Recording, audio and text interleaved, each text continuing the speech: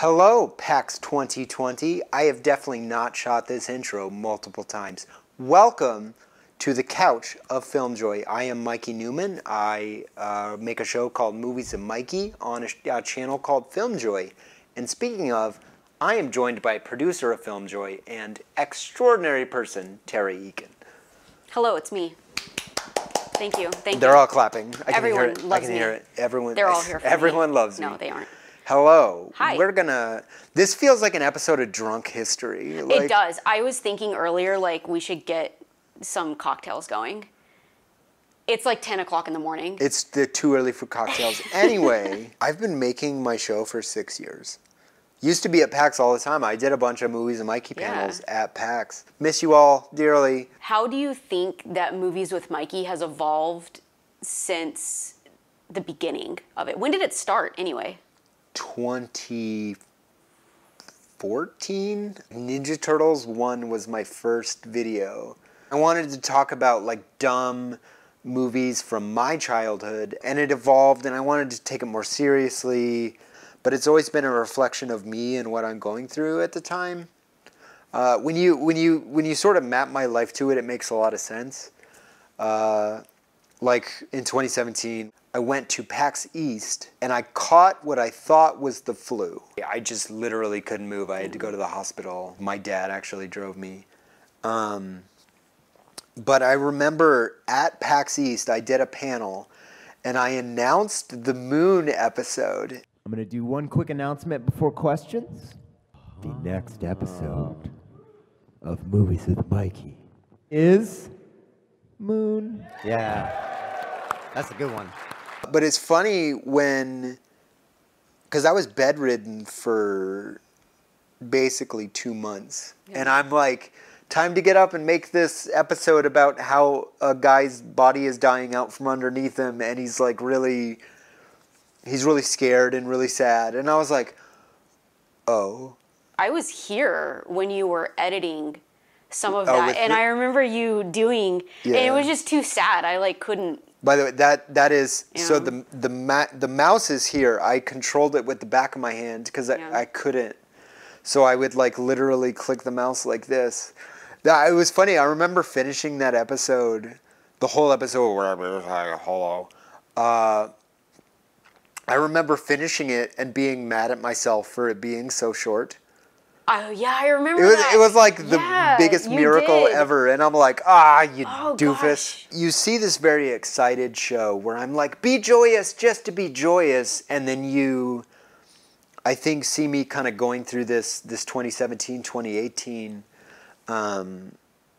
tunnel where I was training myself how to be happy again.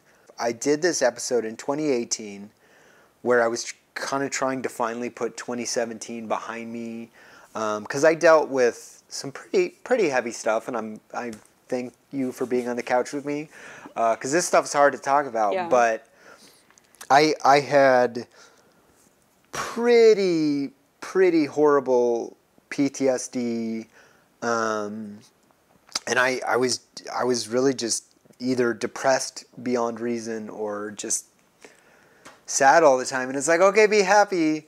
And I did an episode that wasn't really about movies. It was an episode of Movies of Mikey, but it was called Get Off the Floor, which was me kind of yelling at myself from 2017. But Get Off the Floor was that moment where I was like, Michael, get off the floor. Because that moment that happened to me was the Creed episode. You fight, I fight, which was grabbing it at the universe, help me get through this. And in 2018, I finally sort of reflected on that time period. For as sad as that episode is, I think the stories are funny and endearing. Anyway, let's get out of the dredges of 2017 and 2018. Well, we should talk about that transition, going from having a full-time job to doing YouTube as your full-time job. YouTube carries with it its own physical and mental stressors. When people are giving you feedback on everything you do 100% of the time, every day, every week for years, that alone has a mental toll. But I think going from having a full-time job with health insurance that I could no longer do to full-time YouTube and trying to run a business and having no idea how to do that and failing miserably and hurting a lot of people I love. I want to be frank there. Sorry. You learn a lot when you have to live month to month. But to move forward, I think in the timeline here to last year, Yeah. which is a reflection of 2017, I got a letter in the mail from who? Our good friends, the IRS. So good, so fun. What were they offering? They were offering to take a look at your 2017 tax return. Like, wow, that's so kind of them. So I got audited. Yeah.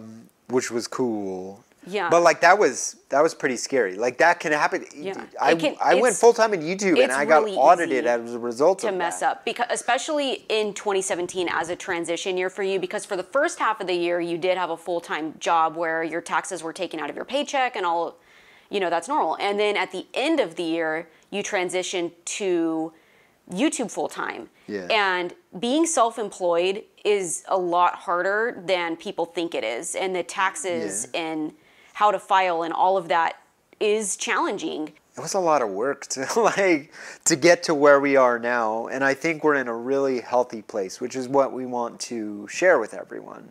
So what were some of the steps we took sort of post-audit? We did take the steps to establish an LLC in a real company. We paid taxes quarterly for 2019, and moving forward, we have now switched to full-time W-2 status for us. And our Patreon was super helpful, because the Patreon has got us from 2017 to here, because I was living month to month on a healthy, very healthy Patreon from 2017 to 2019. Like, that was a struggle in and of itself. I think it's easy to look at the Patreon income and think like, oh, well, they get to pocket all of that. But you forget things like the production costs of the show. And, when you had a full-time job to supplement that cost, it was... And health insurance. And you had health insurance. Which, by the way, we do have health insurance at health FilmJoy insurance now. Our health insurance kicked in on April 1st, 2020, just in time. Just in time. Just in time. It took about 6 months to get the health insurance set up, because there's actually a lot of steps that you have to do. But you can do it. That's why we're here. You can do it. We're sort of bearing our souls to be like, you actually can see the other side of this. We started a merchandise company. Yes.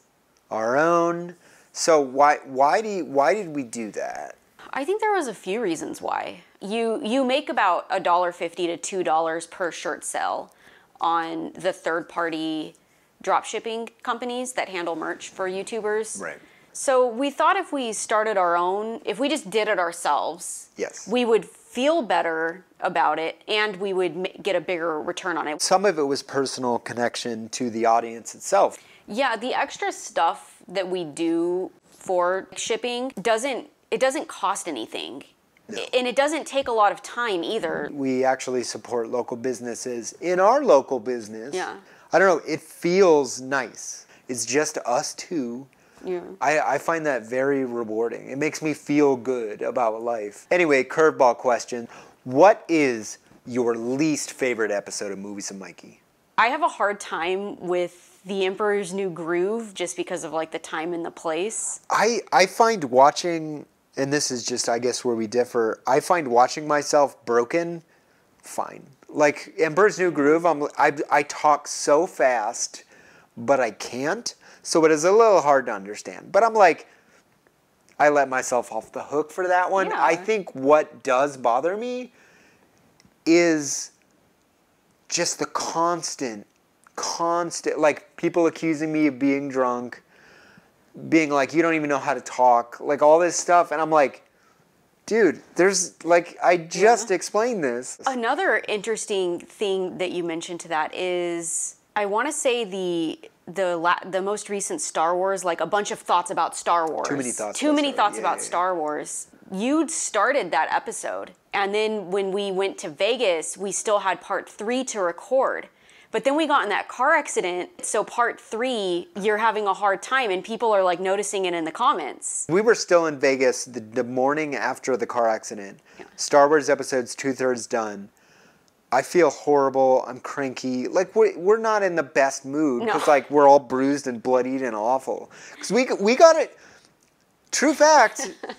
Apparently this is the therapy couch, which maybe that's what PAX panels should just be, is therapy Maybe couches. that's what PAX Online 2020 would Hell be. yeah, PAX 2020. I'm here for it. Therapy PAX. I just tweeted some shitty, stupid thing where they announced the Mac Pro, like fully loaded with some just absolutely unreasonable. It was like $30,000. It was $60,000. Yes, oh my gosh. And people were like just mad at me. Golden rule, never tweet. Always Right. true. Then I was feeling like bad about that, and I remember that being like funny. Because I'm like, if y'all only knew. Speaking of the Star Wars episode, I think that's where our production value went a lot higher. Because you are pretty rad with makeup. Like we did full on. We invented a character named Cax Sebulba, and I had blackout contacts. And I remember, this is a fun story. Blackout contacts are like this big.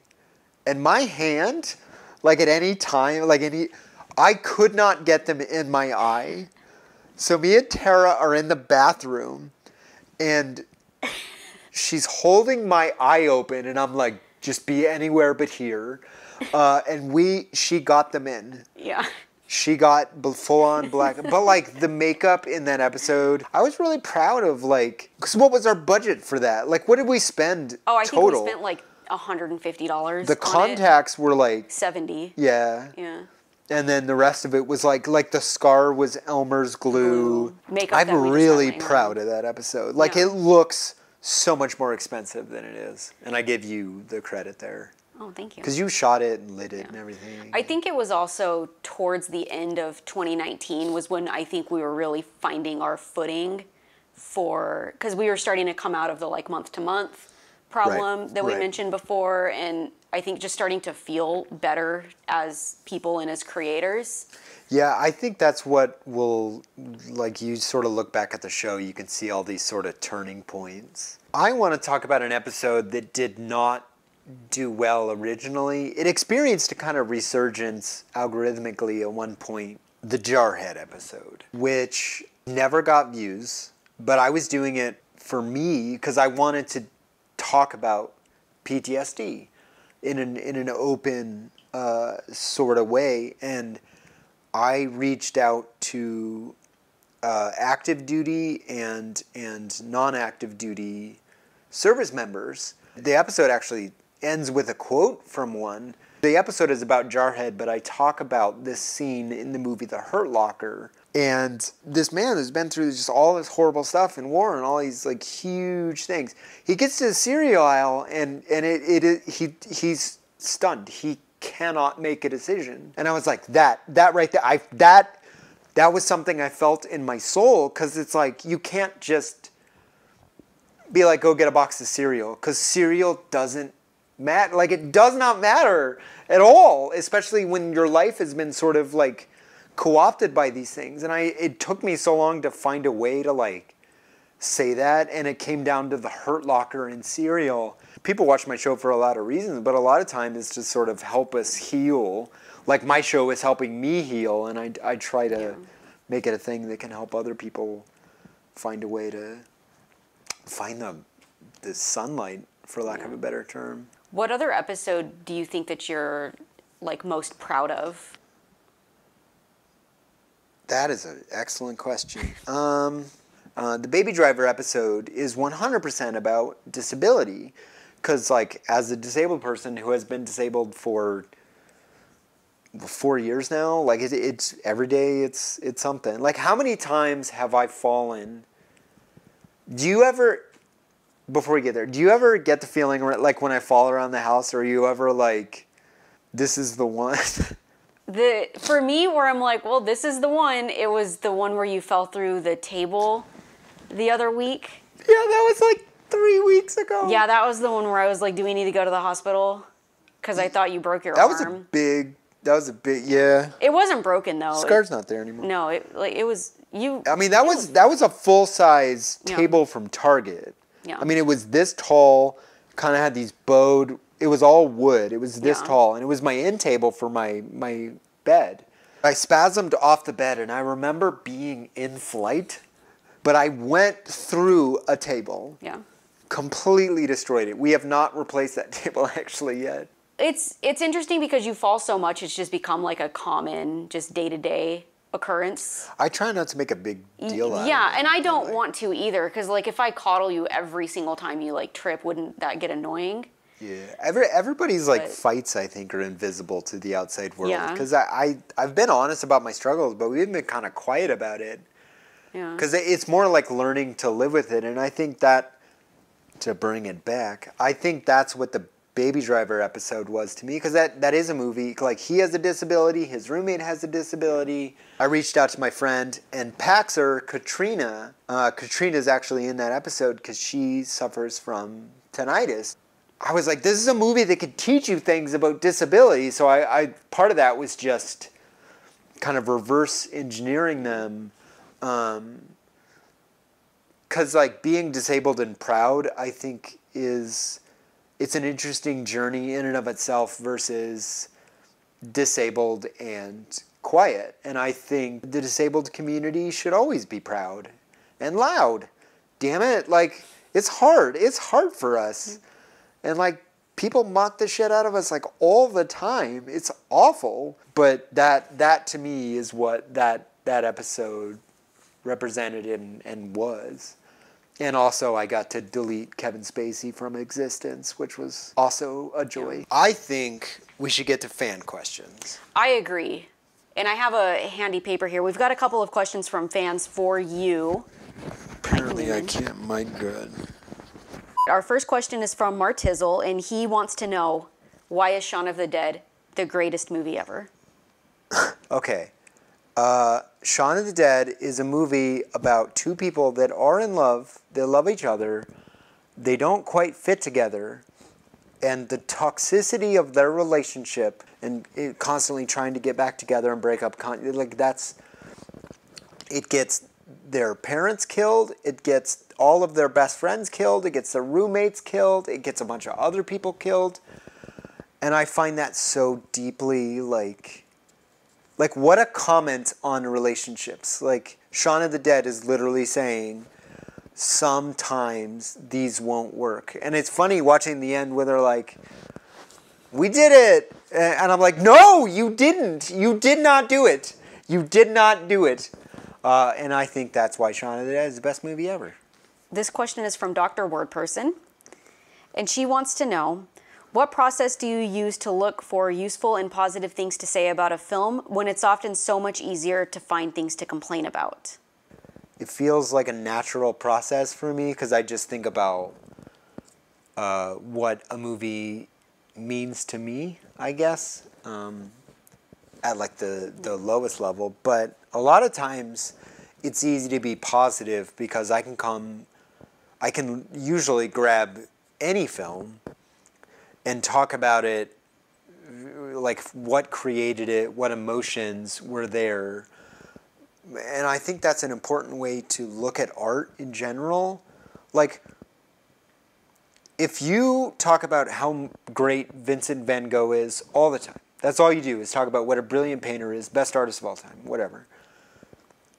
And you don't talk about the lens of who Van Gogh was and like his crippling depression. It's stuff like that. Like, you need to look at the perspective of the person making the art because a lot of times they're exercising their own demons.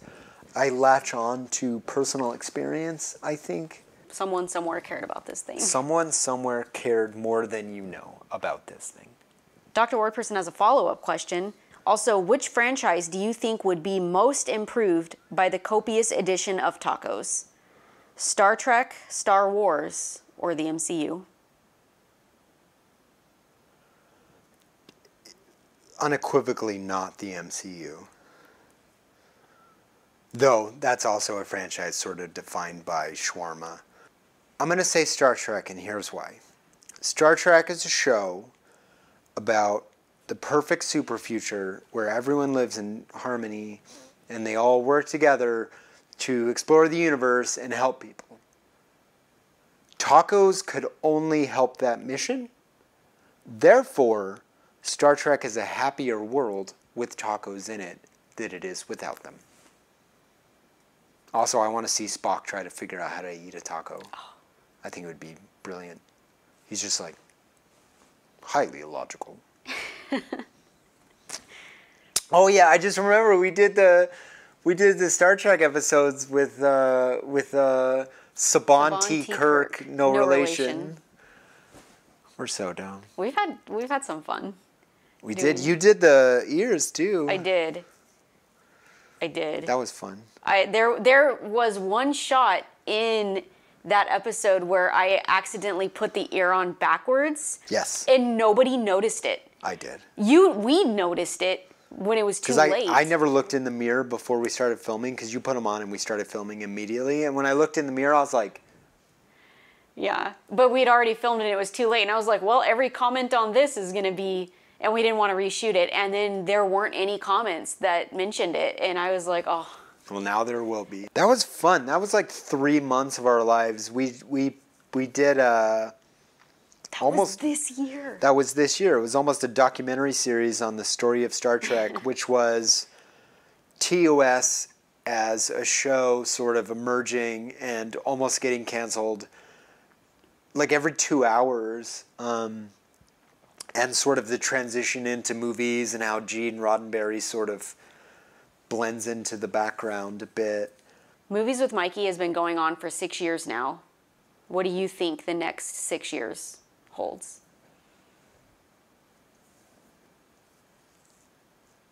I think so. As the show has evolved, because I've always talked about like what movies meant to me, and it sort of became more the story of movies with what movies mean to me, which is why the episodes got longer. I would like to see that exist outside of art or movies, for example. Like I would like to extend into other forms of artistic expression. Man, I want to talk about sports a little bit. Like I want to talk about the Dream Team, the first one. Like that story is so ridiculous and weird. I think it'd be fun to start talking about more than movies, because I'm gonna run out of movies. Yeah. We're out. That's it. That's all of them. We did it. Yay. We're gonna hit episode 100 this year, probably. At the end of the year. Yeah. 100 episodes of Movies of Mikey. We should have a party. Here's to 100 more, I guess. God, if we're not out of quarantine by episode 100, I will delay it as long as I have to. That's not true. All right, well, I think that's about all our time. Thanks for hanging out with me on your couch. Yes. Thanks for coming all this way. And now we're going to go to a segment about our other show, Deep Dive. Yeah. We need to travel. Transition, budget, boom! I am here with the cast of Deep Dive, Sam, Elisa, and Zoe. And we are going to talk about our other favorite show on FilmJoy, where people send us terrible movies to watch. They send them to our P.O. box, which is right there. So you can do it too. And we watch terrible, awful, just trash, and then find things to love about it, because that's what FilmJoy is all about. And of course, also introducing is Teara, our producer at FilmJoy, who keeps everything from running into the ocean, which we love to do, to be honest. It's true. Teara, hello. Hello. How are you? How's quarantine? We're good.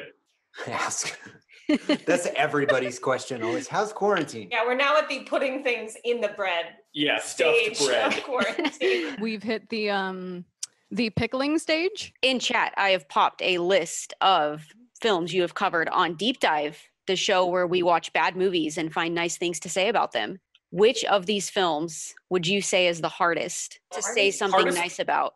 Yeah, there was Oh, hardest okay. to watch, and then there was hardest to talk about, right? Right, because Yeah. some of these are truly fantastic movies, so it was hard to like. It felt kind of disingenuous to the show because I liked the movie so much. I'm like, I have nothing bad to say. I am willing to say Xanadu was a fantastic movie, but from there, I don't know. Hard agree. I think Mordecai was the most challenging to watch, but I think Dungeons and Dragons, for some reason, I was having a harder time trying to pull Focus. Piece it all together. something. Oh, see, for that was the one I expected to dislike the most going into. Yeah, I think Mordecai, just because the humor is really not my particular sense of humor. Yeah. I didn't have a ton of fun with it. I appreciated Mordecai from that thing we talked about in the episode where it felt like everyone was playing a prank on Johnny Yes. Depp Yeah. in the Yes. movie. Wild Wild West. I'm gonna say That one that. was difficult. Okay. That one was hard. That one just was so different than my recollection of it, having seen it growing up. Yeah. It was the very first DVD that I ever bought. It did not live up to the hype that was in my head. Do any of Yeah. you have a dream bad movie you would like to cover on Gem? Oh, that's a good one. I've been promised Gem and the Holograms so many times. I have wanted to do Ninja Turtles 3 for like a long time, and no one's ever sent it. Turtles in Time, woof. We're not going down the horror angle, really, but like I'm personally fascinated by the sort of like 7 or 8 plus entries in like long-standing horror movies. Yeah, like Leprechaun 6 or whatever. yeah, in and space. Anytime you guys want to do it, I will be the camera person. It'll be I think I would like to touch Mortal Kombat Annihilation, probably. Ooh. okay. But I think I would also want to maybe bookend Twilight That's what I was. with that was the my eventual follow-up Midnight question Sun movie. Of are we just gonna commit to the Twilight series? Yeah. So you guys have been watching bad movies together for going on 4 years now. Do you have a favorite memory? Billy and the Power Rangers. Yeah. Okay. Damn it. Man, That's mine. like, No, I was like genuinely crying at this allegedly bad movie.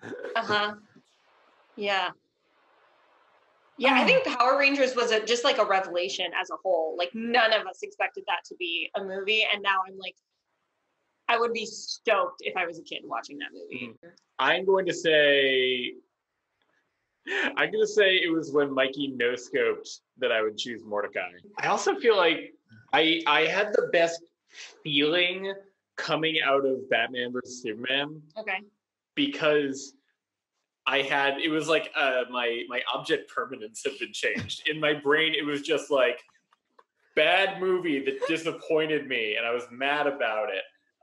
And I was excited to dunk on it. And then coming out of it, I was like, why do I love this? This friggin' rules. Yeah. That was a fun episode to edit too because of Sam's journey from like not wanting to be there until like the end where he's just like, oh my God. I have a really good memory of shooting Dungeons and Dragons because we all showed up like dressed to the nines in costumes. I don't know. That was fun. That was fun. For me, my favorite like movie memory was when in Mega Shark versus Giant Octopus, when the shark eats the airplane. It was I so think I also enjoyed Buffy the Vampire Slayer because that was the first time I came as Spike yeah. and like bleached my hair and everything. And none of the cast knew who I was. Yeah. You guys need to watch Buffy is a phrase that Mikey has uttered several times Y'all need in to watch several Buffy. different shows Yes. in different situations. It's true. Now we're going to do a fun exercise in getting to know the cast of Deep Dive Oh no. a little bit better. And we're going to start with Mikey. Oh no. Yeah.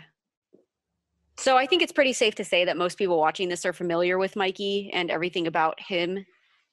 But I think what people may not know about Mikey, which is a fun fact, is Mikey is very competitive and he loves sports. Okay. Used to. Will you tell us about your favorite sport And I'm, of course, talking about Television Fantasy League. Oh, right. So my favorite sport lately is forcing Teara to play Fantasy Top Chef, Fantasy Project Runway, Fantasy Great Food Truck Race, Fantasy. Like, if we can have a competition that keeps us invested in the show, we do that every time. She beats me every time. That's not true. We also did Fantasy Game of Thrones, which I believe the cast of Deep Dive took part in. Yeah, we all did, because we had a big party for the last episode where we were taking bets on who was going to live or die on Game of Thrones. And I think we were like objectively completely wrong. Yeah. Across the board. I feel like most people were. Elisa has a PhD in sociology, but she's also a brilliant musician. Elisa and her husband, Evan Lamb, are responsible for a lot of the jingles and songs featured in our FilmJoy shows.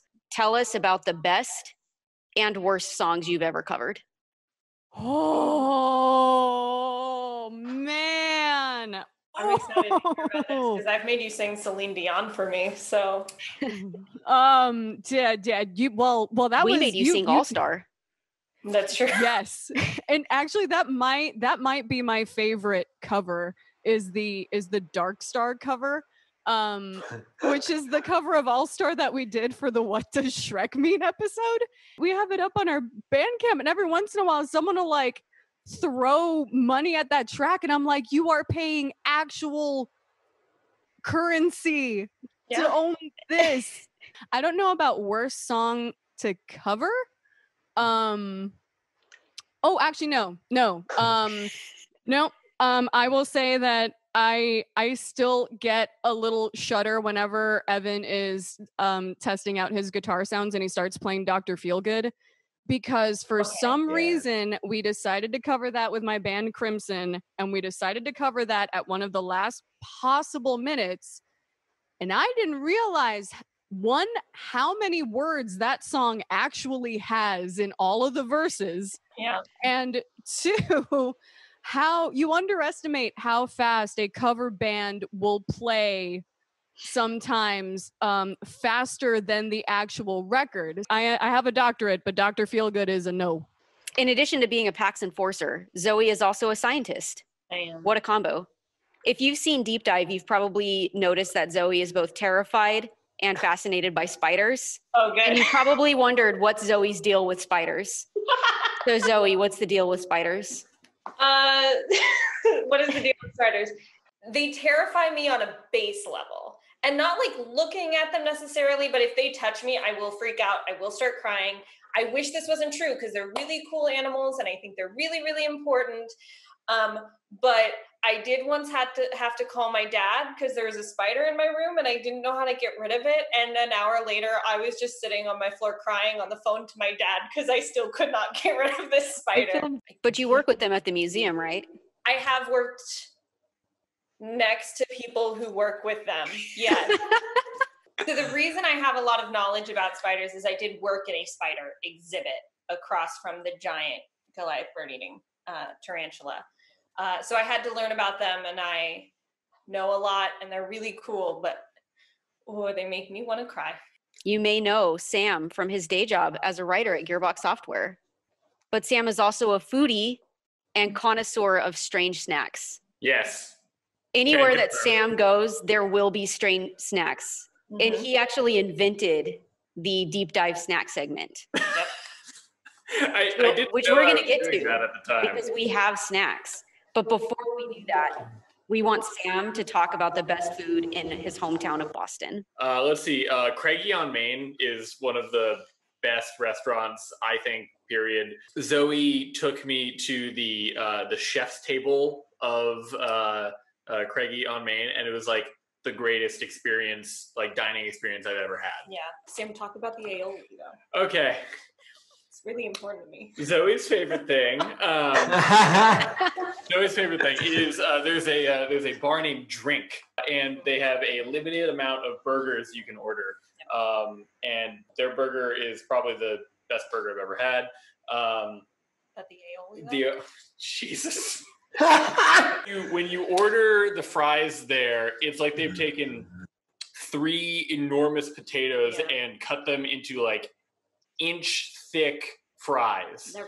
They're delicious, and they have this aioli that is made with malt vinegar, and it is. We always have to get 2 of them. You gotta, because one's for me. Because one's just for Zoe. Go there. Follow-up question: strangest snack you have found? Have you had Zapp's chips? Yes. Okay, so the voodoo chips. Yeah. They're the flavor of yelling. The thing is, he is right, because you said Zaps, and I was like, oh, the voodoo chip people. Yeah. It is like a potpourri of just flavors that maybe just whatever. Yeah. To steal a description from Justin McElroy, it is like they took a super collider and on one end put a sour Skittle and on the other put like a flamin' hot wing. Yeah, that's those accurate. together. And that's Daniel taste. Well, we are going to try another new snack. Okay. Because we all miss snack time as much as we miss watching bad movies. We do. And for snack time today, we have the Supreme branded Oreos. But there's a story behind these, because it was hard to get these. Yeah. Teara, how did you acquire these? Reveal your secrets. All right. Reveal your Supreme drip secrets. Oh gosh. All right. Well, we eat a lot of Oreos on Deep Dive. So when Supreme announced that they were doing the Oreo collaboration, we got tagged on Twitter. So no, you can keep talking. I need to make a point. I want everyone to smell this and tell me that does not smell like Play-Doh. Oh fuck no! Oh no, I made a joke with Elisa that this probably tastes like Play-Doh. It smells like it. Exactly like Play-Doh. Mikey, bring me an Oreo. I want to try one. Oh my God, that is Play-Doh. Oh my gosh. Yeah. When Supreme announced this collaboration with Oreo, we got tagged a lot in social media on it, like on Twitter. And I think I was talking to Elisa where I was like, we have to get these Oreos. So fun fact, my sister is actually a hype beast and she buys a lot of Supreme. So I contacted her and asked if her and her husband could help me secure these Oreos. And they said yes. So the first time these Oreos dropped, we were like training for weeks and we missed it. Yeah, so mine has like a few days later, Supreme restocked the Oreo, but didn't tell anyone. And I got a frantic text at like 9 o'clock in the morning from my brother-in-law, like, get up, they have the Oreos on, like right now, you got to go. And I ran to my computer and I secured 3 packages of these Oreos for $20, including shipping. So we're eating. I'm sorry, we bought 9 Oreos for $20. We did buy 9 Oreos for $20. All right. Here we go. Everyone dink it. Cheers. Dink it. Dink. Dink, dink, dink. All right.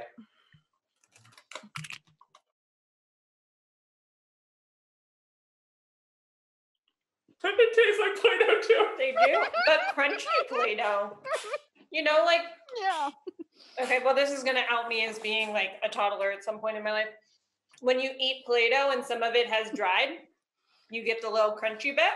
Got it right here.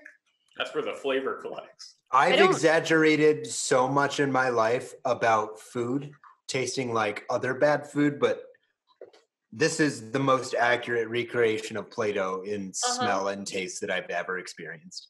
I don't normally partake in the strange food eating because normally I film.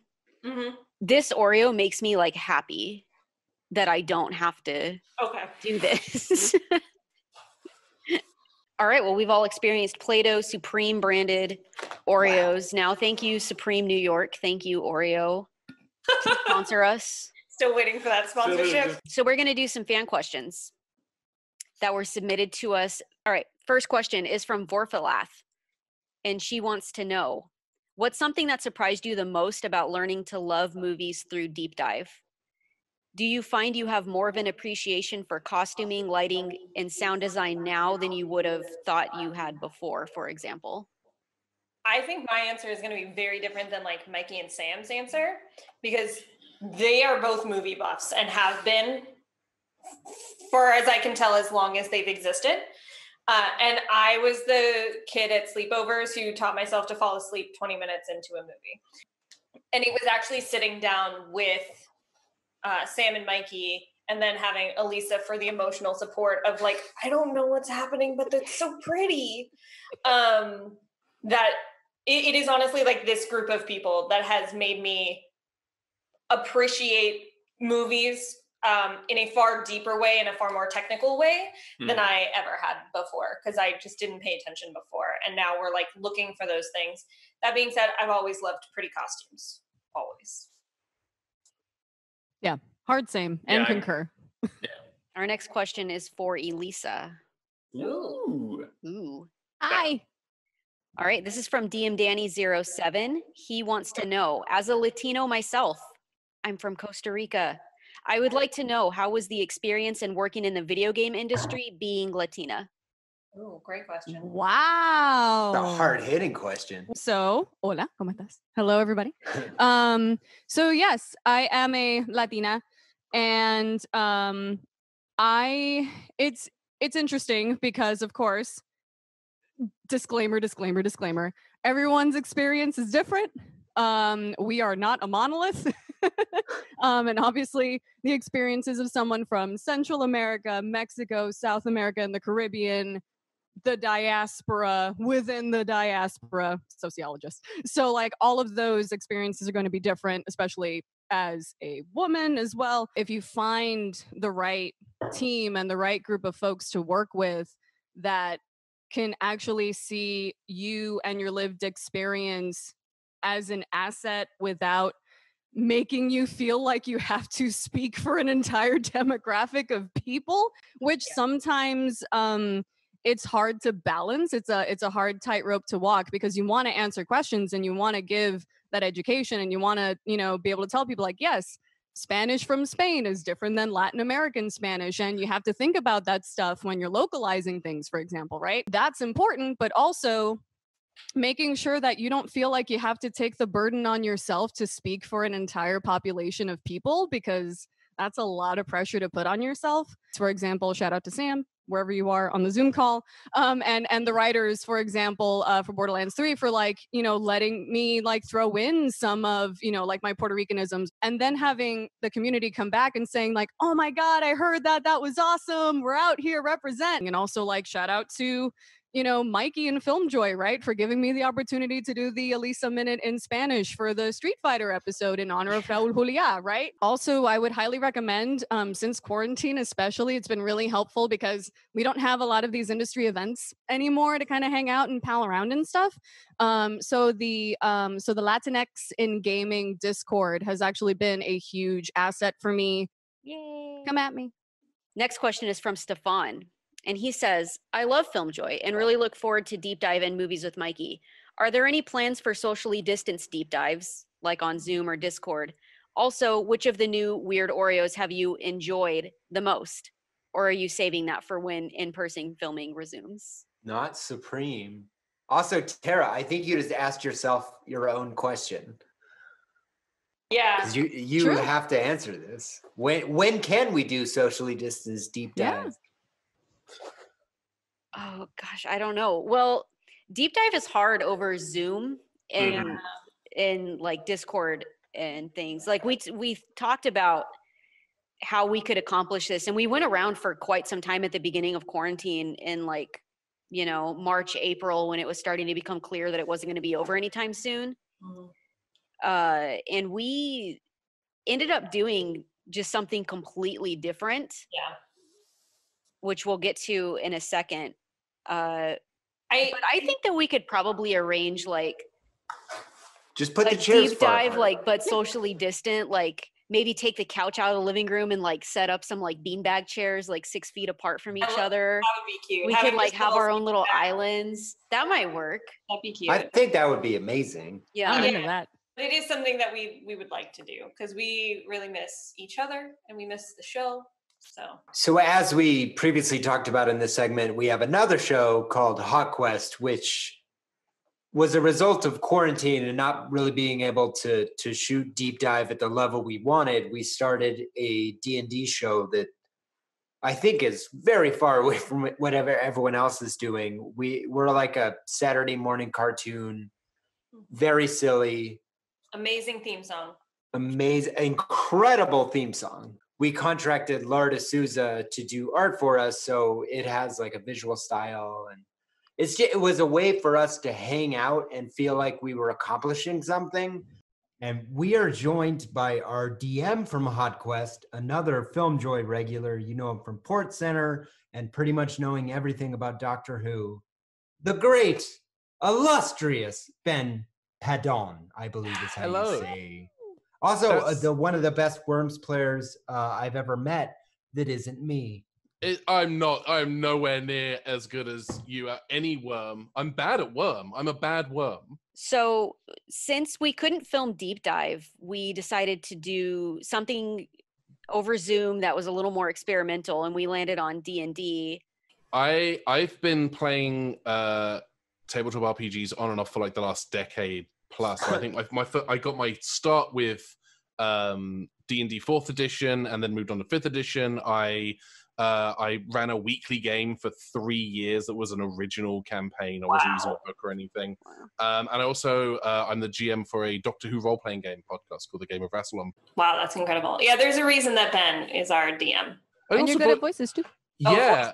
I will be honest with you, I usually get really, when I'm just running a campaign for the fun of it, I get really self-conscious about doing the voices, but I felt like I had to bring it for Hot Quest and really kind of play with the voices more. And I feel like I that actually has helped open me up for other games that I've run and for Game of Rassilon, because that's another thing that I've always felt self-conscious about voices for. And Ben's being kind of modest here, because when we were talking about the show originally, Ben started listing geographical regions for accents he wanted to do. Okay. And he nailed all of them. Well, thank you. Yeah, I just enjoy. There's all these little regional voices that I don't think you hear a lot, particularly on like American D&D shows. Give us one. Give us one. The audience wants to hear it. They're cheering for you right now. Well, the easiest one for me to go to is Liverpool, because it's just a little bit like, it's like Lister from Red Dwarf, you know. I just kind of go up here a little bit. That's the first, and then there was the Australian Pin Lord, the Goblin King. I did a little bit. Just a lot of these accents just end on an upwards inflection. It's just those are the easy ones to do. So for the campaign, we wanted to do something similar to Deep Dive. So like Deep Dive, we're trying to find like joy and love and bad movies. With Hot Quest, the idea was kind of born out of wanting to spread positivity while being in an apocalypse. So how did you like mold the campaign to be so non-traditional? Right, because we don't even fight in the first episode. Yeah. One of the things that I have realized kind of going back through my notes and thinking back on the conversations that Mikey and I had when we were in the planning stages for this was how you all as a group improve the lives of everyone that you encounter. I think that every place that you guys have visited throughout the 4 episodes that we did, it kind of became about spreading happiness in a way, you know, like making things a little bit nicer for the Spider Queen and for other things that are coming up in episodes 3 and 4. Like, I think that kind of became a really nice through line for me in terms of like, I have in my head like a very clear idea with what I would do with more Hot Quest, because you all really kind of led that path on just spreading happiness in a version of our world which is not especially happy. Part of it, I think, originally was also catharsis, because like quarantine was so new. And I'm like, I remember like texting Ben and pitching the show where I'm like, we wanted to go through the apocalypse while people were going through the apocalypse to like relate to people. And then we just got really goopy with it. And we're like, actually, every year there's been a new one. And then one of them was a rift opened and medieval stuff came out. Yeah. And there are apocalypses that I wrote and that Mikey wrote that didn't make it into that opening crawl in the first episode. There are that's cut true. apocalypse. There Yeah. are cut apocalypse. Yeah. I had this idea, and it kind of became the robot uprising, Mikey, that you came up with. But I had this idea of like all the like Google Home assistants and Siri and Alexa all revolting, and their revulsion was just they just got up and rolled away, and everyone wanted to know what was going on. They were asking these questions, but because they don't have the Home assistants anymore, there's no one to answer the questions. Okay, season 2, let's go. Yeah. If you missed Hot Quest, it is up on our second channel that we created. It's youtube.com/HotQuest. And episode 3 is out now. Episode 4 should be out within the next few weeks. There are only 4 episodes right now, but it is a full arc. And it's a lot of fun. I'm so proud of Hot Quest. It might be the thing I'm most proud of. Wow. It's really great. I think one thing that I really appreciate about it is we talk so much about other people's stories by looking at movies and reviewing movies, that actually being able to tell one together is very cathartic. Being able to explore this world together, but also like build on it together was just really cool and very different from what we normally do. Shooting episode 4 was quite emotional because one, shit gets pretty nuts and like it was scary, but also like, I don't know, kind of coming to the end of this journey with you guys, like in quarantine, but like we can imagine ourselves like driving across Texas to Oklahoma, which is what the show is about. I don't know, like it felt like a road trip. We gotta like hang out because like parts of the show are just like rolling for the auxiliary cable for who gets to play the Venga bus, or rolling for his Pepsi. Okay. Which is the best. Listen, that's the best role in any tabletop RPG I've been involved in. It's never gonna. You can't top it. Well, we have one last question here that I was saving because I feel like it's a good one for everyone. Who has the antidote? In the during times. This is from Dredgen Jedi. And he wants to know, what is everyone's favorite thing you've discovered or rediscovered since lockdown? Me and Teara watched Angel and Buffy again, and it was somewhat surprising how often both Buffy and Angel result to just fascism. It was alarming. They're like, I'm right because I'm the chosen one. I was like, that's it. Like all of Buffy season 7, right? Like her whole thing with the mini slayers. Yeah. I have a really dumb one. I don't know. I mean, so it's like TV, right?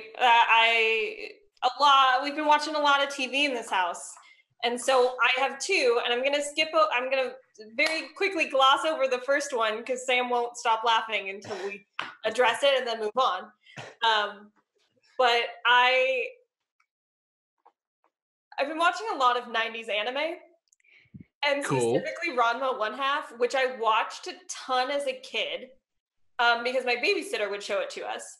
And rewatching it as an adult has been eye-opening. And I think it does explain some things about me if I watched this show when I was 6 years old. So I have watched a lot of anime, but the real answer is along the same lines of Avatar, The Last Airbender. Mm-hmm. So I watched that show while it was airing. And so I really loved it as a kid, and Sam had never seen it. And so the fact that I got to like share that with him was really cool. By the way, I am not laughing because Zoe watched Ranma 1/2. I am laughing because Zoe watched every episode of Ranma, Sailor Moon, and Inuyasha, which is cumulatively about 500 episodes. That's so much anime. Good and God. I did it in about a month and a half, so 6 weeks. Yes. Wow. Hey. What did you discover? Oh, okay. So this is a little niche, but did you know that food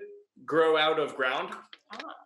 I had heard food grow out of ground. Food grow out of ground, and you can eat food out of ground. Yeah, we started an herb garden, and I have no idea what I'm doing when it comes to like nurturing plants or anything like that. And we've killed a few things that should have been unkillable, but otherwise, like, it's been really awesome just being like, ooh, what does this dish need? I know. And then walking outside and snipping off some basil or some lemon thyme or dill or rosemary or anything like that. I don't know. I've never had that experience of cooking with something that we just grew. I've been revisiting the Lord of the Rings movies, which I had not seen all of when they came out. I saw Fellowship of the Ring, and I remember seeing the Return of the King in theaters, wearing a t-shirt I'd had made up that said Frodo dies. That gives you some idea of the person I was when I was a teenager. So recent self-soothing is just like hour to 2 hour long 90s commercial supercuts have been just put that on in the background while you just play some Minecraft or No Man's Sky multiplayer, some Borderlands 3, whatever. Just put that on in the background. It's great. But one of the things that we kind of looked into was the perfect ratio of catching up on these two shows. And that was 2 episodes of Succession followed by 1 episode of What We Do in the Shadows. Okay. That's a good balance. Yeah. That's a really good balance. And it's a very good balance. And if you know the way that Succession goes, you will know that in the latter part of the first season, that becomes very much important to have that palate cleanser after the fact. We do know what the next episode of Deep Dive is. Oh. We do. We do. Because we voted on it before quarantine. Yeah, Patreon voted on it. They've been waiting for a long time for time. this morsel. Please reveal, Teara. Shortly before quarantine started, we put up the vote for the next episode of Deep Dive. So we are pleased to announce the winner of Deep Dive between Dragon Ball Evolution, Fan 4-Stick, Rise of the Silver Surfer, and Battleship is Battleship in a landslide victory. Yes. That was the one I was hoping for. Riri! The Rihanna The return of Riri. Look for episode 4 of Hot Quest coming soon. Oh, the next episode of Movies of Mikey is called The Many Layers of Knives Out. It is an exploration into Rian Johnson's very, very good whodunit thriller. And I'm very excited. All right. Well, thanks for joining us for PAX Online 2020. Let's close out by going down the list. Where can everyone find you and your cool stuff, Elisa? You can find me at Elisa Rockdoc. That is at ELISAROCKDOC on all the things. And you can also find my music on crimsonrocks.bandcamp.com. And I don't know, if you have an extra buck to throw to the Patreon that will have launched by the time this happens. First episode is called The Hook Leads You Back. And it's going to be an analysis of Blues Traveler's Hook. So stay tuned for that one. Awesome. Yes. I'm on board. Ben, where can we find you? I am on the media socials everywhere as Ben Paddon, Instagram, Twitter, Tumblr. If you want to find out what I'm up to, benpaddon.net. The game of Rassilon, which I mentioned earlier, can be found at a number of places online. Adventures in Time and .space is probably the most enjoyable and optimistic URL for that particular podcast. And if you like Port Center, you can find the playlists for every episode of Port Center at portcenter.tv or just go to youtube.com/FilmJoy. Zoe, where can we find you on the internet? So I'm not on the internet that much. I'll warn you. But my Twitter is Devi, DEVI_danger. And then my Instagram is Devi Danger with no underscore that time. Because Devi is my enforcer handle, so it's weird to tell normal people that and not just enforcers. The chat just went crazy because everyone is like PAX people. But probably. You're home. Welcome home. Sam, where are you? You can find me at that Sam Winkler on Twitter, and you can hear and read my jokes in Borderlands 3 and all DLC. Those are the ones that made you mad. Okay. Mikey, who are you? Who is this guy? Reveal your secrets. You can find me on Twitter at MikeyFace. You can support everything FilmJoy does at patreon.com/moviesofmikey. You can watch my show, Movies of Mikey. You can support the channel in another way with this cool merch that Elisa is modeling for you. It is catawampus.inc. We already talked about that earlier in this show, so I don't need to tell you more about that. Or just go on a street and shout my name. Bye. Thank you for joining. Enjoy your Bye. packs. Stay Bye. hydrated. Wear Enjoy comfortable packs. shoes. Bye. Bye.